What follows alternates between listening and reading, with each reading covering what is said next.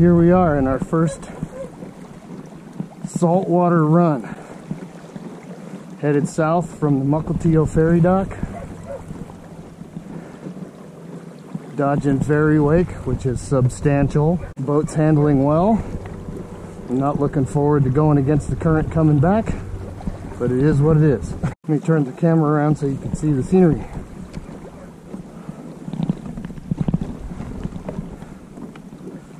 Wow, look at that. You can see the Olympics really clearly. That's amazing. And so the goal for the day is to get the fishing rod over the side, catch a flounder. So I'm going to try for some of those. Let me get my line set up without trying to throw it overboard. Being since I haven't caught a flounder since I was a kid, I decided to go with some plastics that are red and green. We'll see if the fish bite on. Flounder kind of want to bite on anything that they can get a hold of. They're ambush fish. So we'll see if they ambush this. So I'm not using any weights on the lure itself. I'm just going to stick this on a hook down on the pyramid weight to pull me down and let this drift in the water. Hopefully it'll attract some attention. So that's our setup. Like that. Pyramid weight, little flippy floppy tail thing. I'm just going to drop fish right here. Well, it looks nice and bright in the water. I like that. There's the ferry coming in.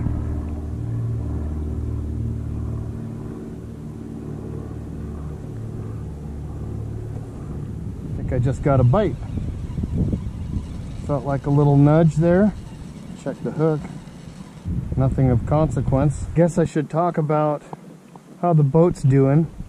So I've had it out a couple of times in freshwater, the lake by my house, and it handles pretty well. I haven't really handled any significant wave action, although I did cross the wake of the ferry coming this direction, and it's pretty solid. Feels pretty good. It pedals well. The pedaling action, the swimming action is smooth. It's not super noisy. I don't know if you can hear it. That's pretty good. Still think I need to get this steering adjusted because I think the cables are stretching out. The rudder's not as snappy as I want it to be. The power system I came up with to run the work lights, which I have on currently, I think you can see them in the GoPro. And those ones on the left are fully in the water. They're like in the water and they're still going. And that's good.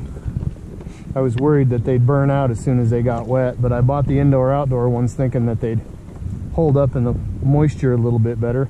They probably won't last too long in the salt. They're not really made for what I'm doing with them, but I'm going to do it anyway. Because I like doing things on the cheap. What else am I trying to think here? What else? What else? What do you want to know about this boat? You can put those in the comments if you got any questions.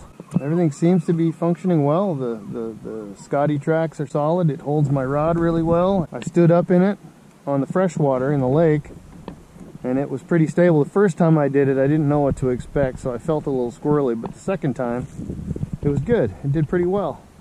I feel like I could probably stand up and cast off of this. I don't know that I'd want to do it in a stiff wind, and being that I'm going to do most of my fishing in the saltwater because I prefer saltwater fishing. Yeah, all in all, it's a smooth running boat. Doesn't get too wet unless your launch sloppy. And today's launch was a little rough because of the ferry wake. I remembered to bring everything I needed except a pair of pliers, so if I actually do catch a fish, hopefully I can get the hook out of his mouth. It's a rather beautiful, calm day today. I'm surprised. It can be very, very rough out here, especially when there's a lot of boats out here. Wind and wake and ground swell. It can get really crazy. And I'll have to learn how to manage all of that. The water temperature is currently 44 degrees. I think, according to what I've heard, it stays that way. So, against my better judgment, I came out here in jeans, a t-shirt, and my jacket.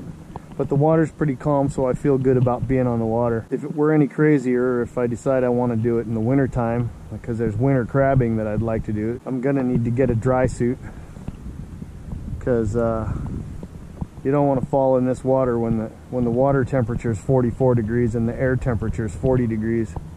It's a recipe for disaster. The boat, other than it is solid, it's way better than my old boat, my old 18-foot Chesapeake Lightcraft that I used to have.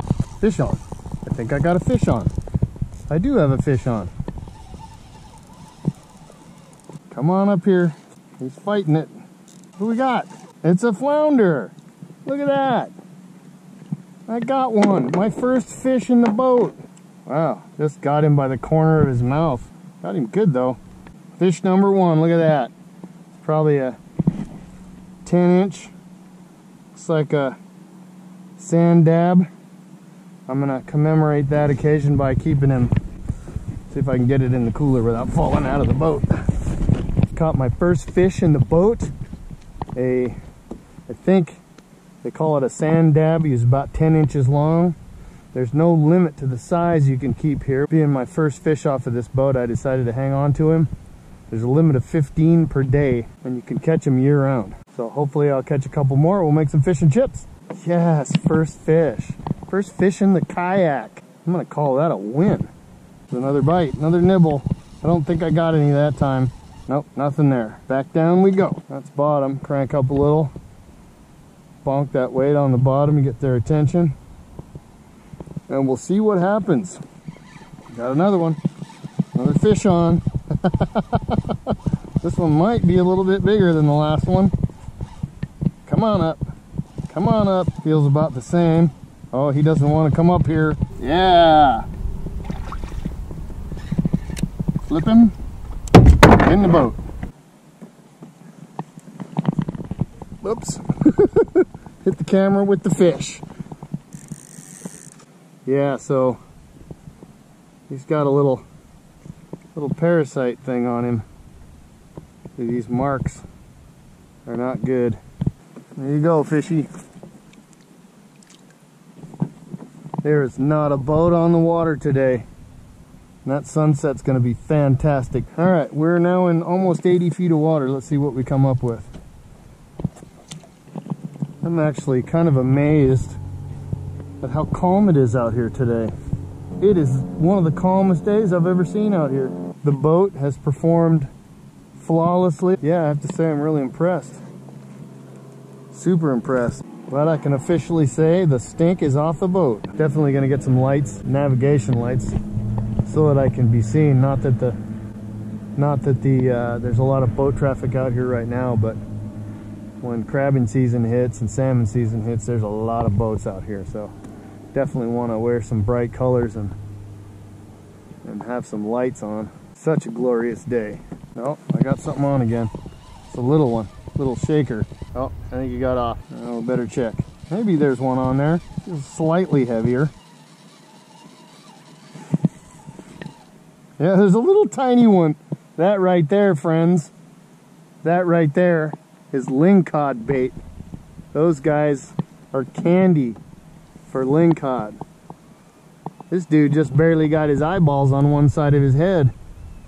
Start out like a regular fish. This is a rock sole. This is actually what I was after. This is the one I really want. Anyway, these start out with the eyes. Whoa! Don't do that. These start out with the eyes on both like a normal fish, and as they grow, their eyes move around to the one side. But anyway, go back. It's not lingcod season yet. All right, we'll go back for the deeper water again. We're back at our 80 foot of depth. See if we can't get one more before I pack it in, because the sun's getting low in the sky. All right, here, fishy, fishy. 90 feet of water. I managed to find a deeper spot. Here we go. Just had another bite. I don't know if that's, I don't know if he's still on there or not. Just a little nibble. Probably, if there's anything on there, it's another one of those little teeny tiny ones. I don't think so, though. No. Well, I think that's it. Let's head back to the beach. I'm pretty happy with the result of today. I won't say that that was a counterproductive day. Would have been nice to keep 2, but hey, I got the stink off the boat. Well, thanks for watching. Don't forget to subscribe and hit that like button. Until next time, happy fishing.